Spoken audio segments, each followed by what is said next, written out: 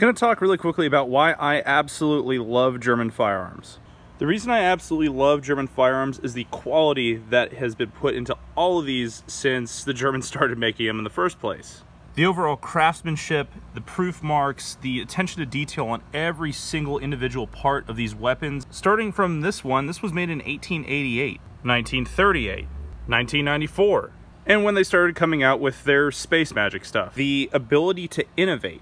Starting with the Mauser action, like this infantry Gewehr 7184 and this Kar 98.